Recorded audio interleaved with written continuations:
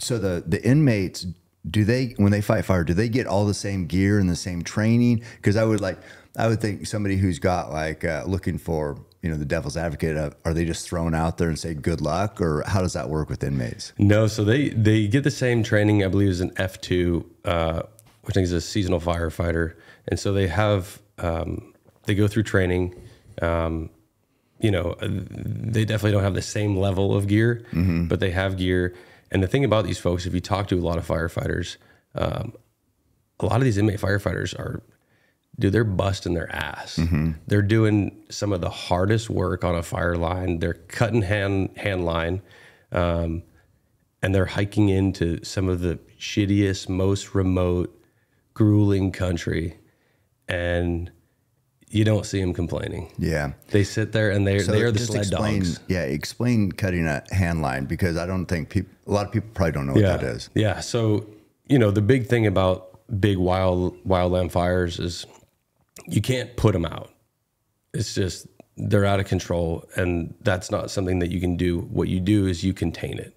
You try and basically get ahead of this fire, predict its direction, and create a big enough break to where you can contain it to an area, and you let it burn out in that area.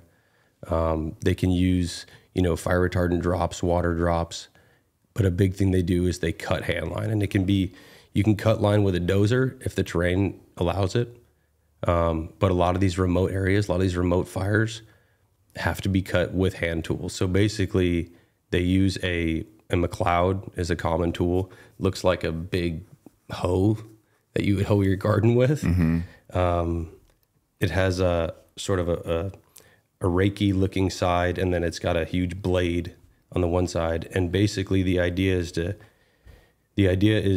you have to create a break that is, 1.5 times the fuel height, a line back.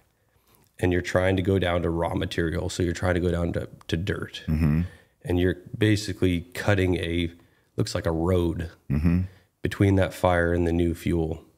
The other thing, if it's a 40-foot tree right there, you have to cut a 60-foot line. Yeah, 60 feet back, and then you'll be running that, you know, as much of the whole perimeter as you can, basically. And they use Polanski's and Pulaski's, McLeods. You know, they'll have other sort of like hoe type hard manual labor. It's serious manual labor. Hot as fuck, dirty. Plus you're wearing all the gear. That's got to be hot. Yeah, that Nomex is super hot. I mean, you know, you're carrying your pack. A lot of these folks are carrying saws.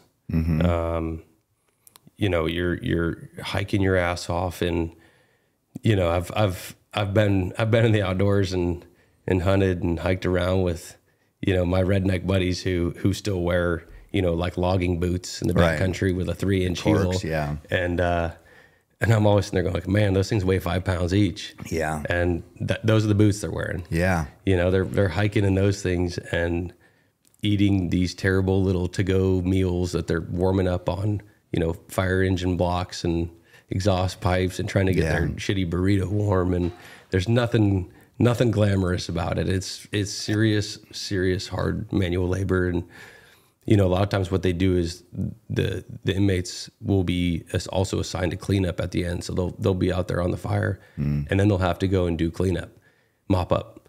And so, you know, that's probably because the crew gets sent somewhere else, but the inmates must be based fairly close to there, I would guess. Yeah. So they're the ones, tasked with the cleanup. Which is not a fun job either, right? Because you're going through this. There's little, you know, hot spots that they have to put out, you know, in the middle of the fire, and you know, if they run a hose lay, fucking 1.5 miles long, of fire hose, they're picking all of that up and hauling it all back. That hose is heavy too. It is no joke. What these people do is intense, you know, and it's not for, like, even aside from the inmates, it's not for money. No. Like the firefighters aren't. It's not like anybody's getting rich off this shit. Not at all. You know, I think, and that's a big issue that is kind of going on right now. I know there's an organization called the Grassroots Wildland Fire Federation, I believe, or something like that, and a lot of these organizations, a lot of these like hot shots and, you know, wildland firefighters right now are trying to advocate for higher pay. Because, you know, if you read stories, all these people, and there's guys who, you know, do this job for 25 years and they're away from their family for months at a time, you know, and work an entire fire season, and they might make, you know, 20 grand. And there's a lot that they sacrifice, again, you know, mentally. You know, PTSD is a big issue in this community. You know, the rate of divorce is extremely high. The rate of cancer that they get is like 70% higher than the average person. Like, they're exposed to a lot of things. And, you know, I think just as we need to do better helping our veterans, we need to do it better helping these folks as well.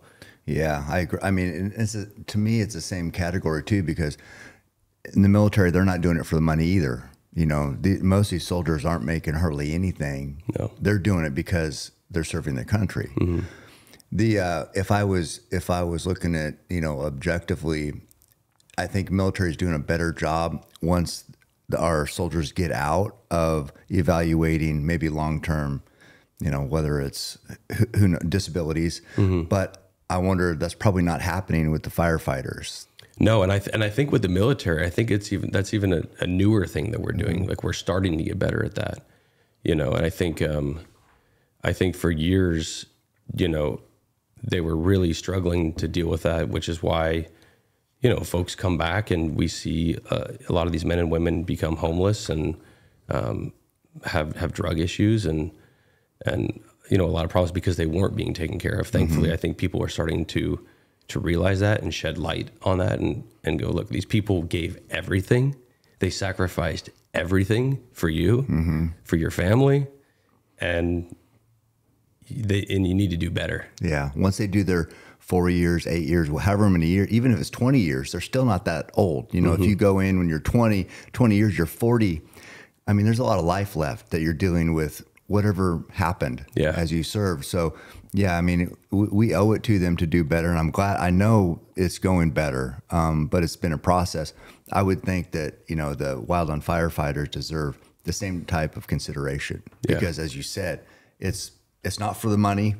It's serving a greater purpose, and there's a lot of risk associated. It's hard work too. Yeah, exactly. It's all of those things.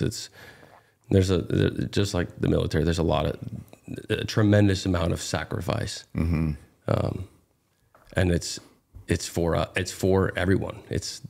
These people are serving, you know, they're serving our country.